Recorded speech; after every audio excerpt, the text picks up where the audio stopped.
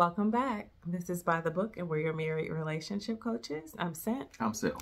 And today we're talking about Married at First Sight, Season 17, Episode 6.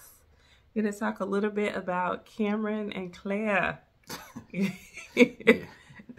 I'm sorry. I can't help but to mock how he says Clare because it's funny to me. Anyway, guys, we didn't get a chance to do a video last week on Cameron and Clare, although we were really, really trying. Yeah.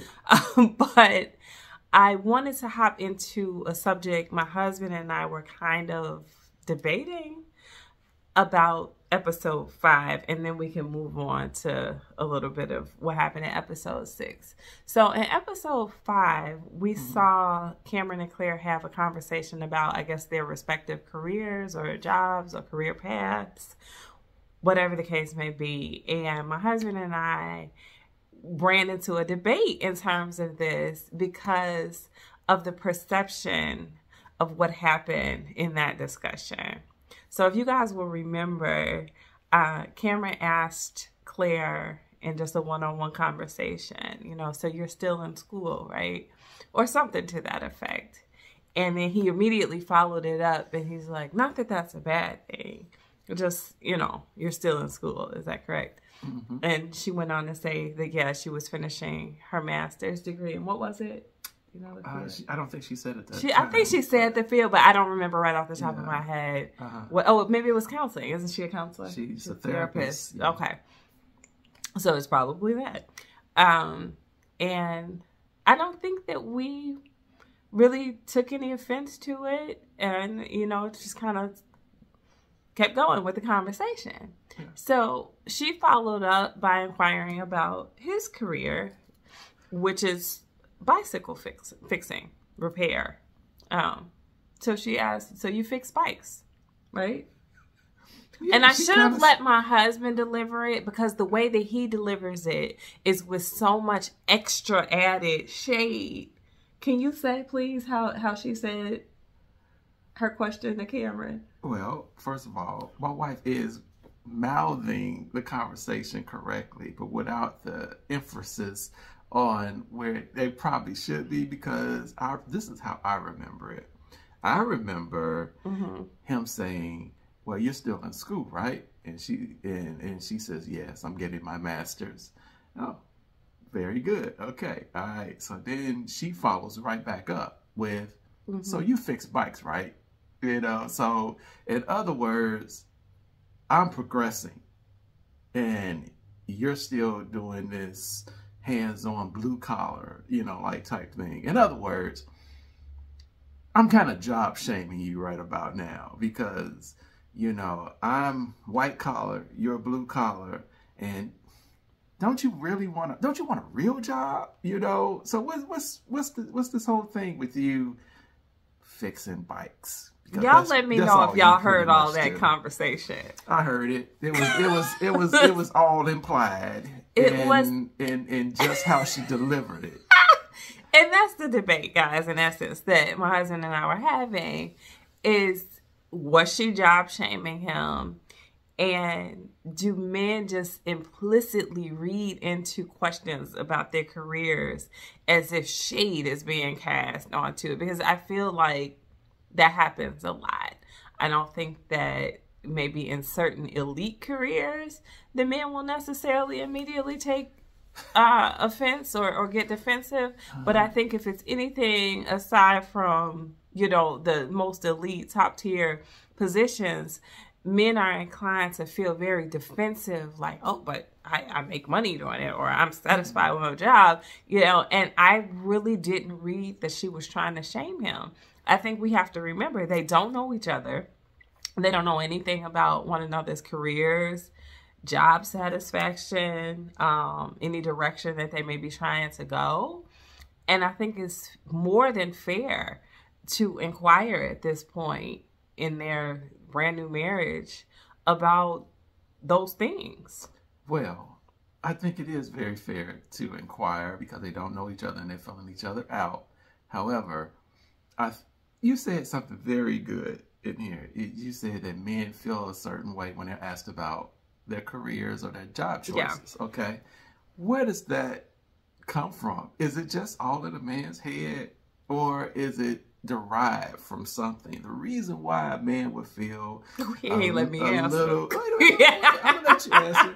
But it's just like, where would it come from? Is it just all in a man's head? They just feel insecure all of a sudden, and all within themselves that they feel insecure about their job choice, or is it because they have been kind of like programmed to feel a certain way about it? Because a lot of times there are women who are looking, of course, they can look for whatever they want. They can decide on what's right for them.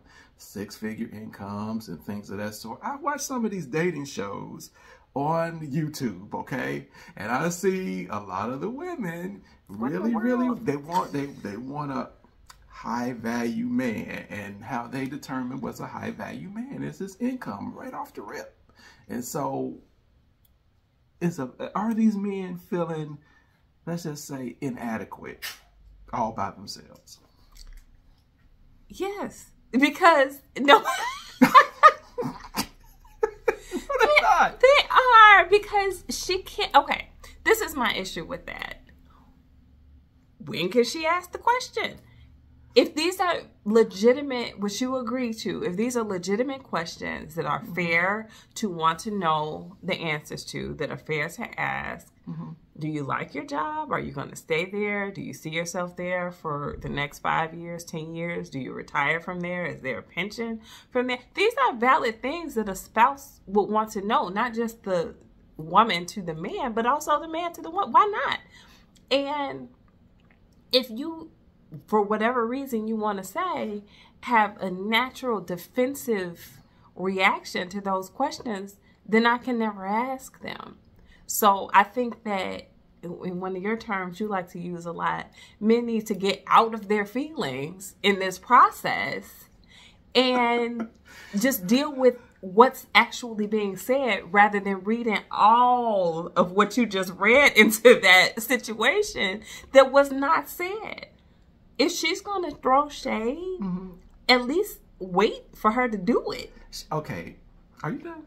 I'm done. All right. Because she kind of did. Because she followed up with the whole thing about him not being ambitious enough. Because she went on in her little thing and she talked about, oh, so you just wait for good things to happen to you, even though you don't deserve it, and all of this stuff. She went through her whole little spiel. These were two separate conversations. That was the same conversation. It wasn't. He's going to have to watch it back, because we've seen an episode since that episode. So I think it's kind of tainted the memory. But those were two entirely separate situations. Oh, even if it was two separate conversations, then it was still permeating within her mind that he is inadequate as far as his job choice for her. She wouldn't, I don't think she would have chosen, as she put it, a bicycle fixer for her own personal mate. I just don't. I think you're reading a lot into it. So anyway, guys, I take it to you all, because me and my husband could go over this debate over and over again. And I want to know your opinion on that. She did have a lot of questions, but I feel like they were fair questions. I don't feel like she judged or condemned him based upon the answers. I just think that she wanted to know, like, what is to this? Yeah. I don't know anything about bicycle repair. And for all we know, it could be a very lucrative position. Particularly, as he said, where they live, there's a lot of people who rely on bikes as their sole transportation or their means of entertainment. So maybe he has huge clientele. I mean, maybe he does, but I know he felt that he had to defend it, because it's like what you were just saying. Because he's a man. No, not because she did something wrong. Yeah, I mean, come on. The man did she do something wrong, y'all? The man compared bicycle fixing to surgery. That is in his own personal mind that he has to be that defensive. That was outrageous. Come on, Dr. Cameron. As per usual, guys, baby break. Yeah. Anyway, we're going to move on to this week's episode, episode 6, where we kind of see Cameron and Claire having fun together. It was a nice moment to see them in the little glow room with the black lights and all the paint splashing. So I was curious, do you think that she still feels like she doesn't like him because of his job, or is she beyond that? You know, did the fun times that they had a little bit of boat experience.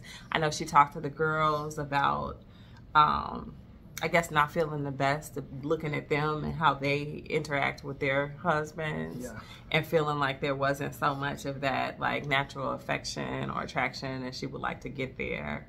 So where do you feel like things stand? I think that could have been a catalyst to put their relationship on a better, stable ground.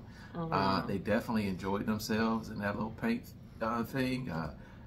It looked like Cameron was taking out a little bit of his frustration out on her, to be throwing the way he was throwing that paint on. You know, and I thought she was gonna get mad. Yeah, me too. But I think she took it in stride. Yeah, and I think they both had a really, really, really good time in that particular activity. And moving forward, I think it gave him kind of like the vehicle, especially Cameron, to be able to open up his vocabulary and his communication a little bit more effectively. Yeah, I like seeing him try, since he said he's not really a great communicator. And then he came back later and said he thought he was a good communicator, but experiencing her is showing him, you know, where he's lacking, essentially. So, I mean, that was a good moment to see. I think maybe Cameron is redeeming himself with me just a little bit, because I definitely did not start off a fan of his.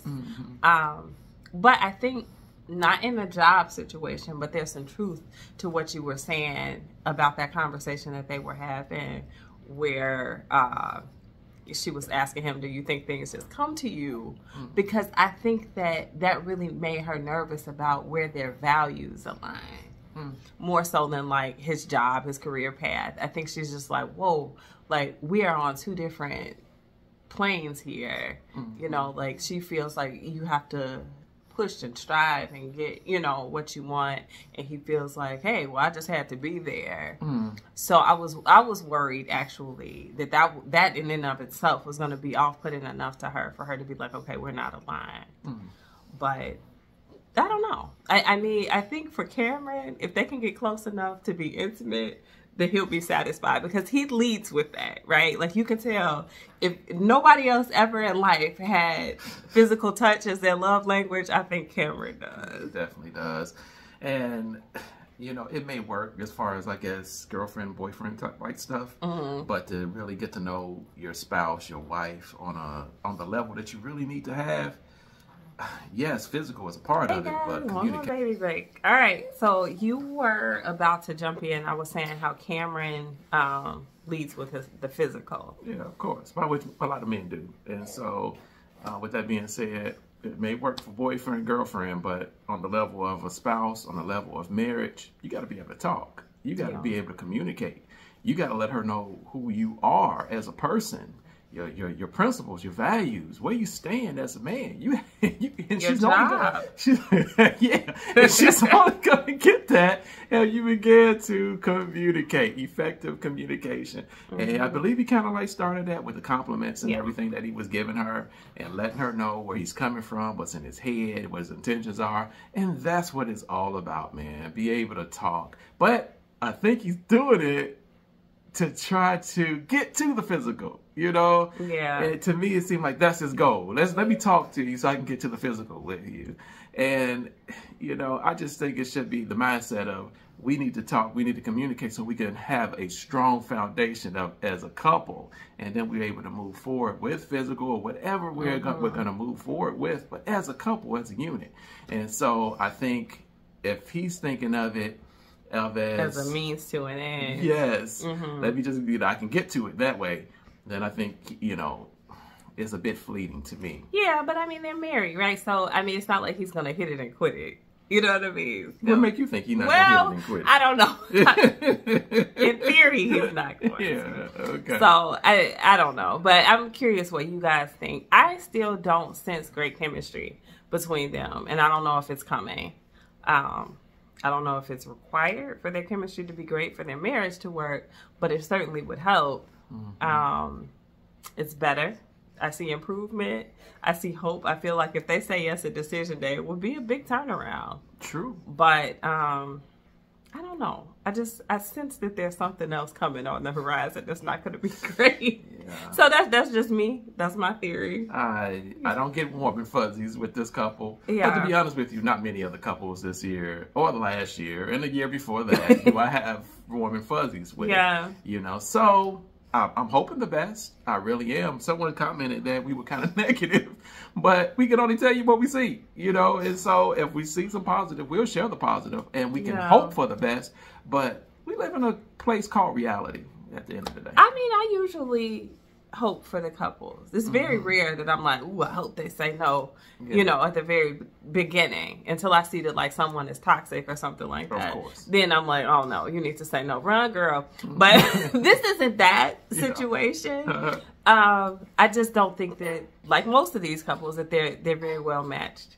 Anyway, guys, as you can tell, the baby is about to start. Yeah. So we were wrapping it up anyway. Please like, share, and subscribe. Drop your comments below. We would love to hear from you, and we'll talk to you guys soon. Bye.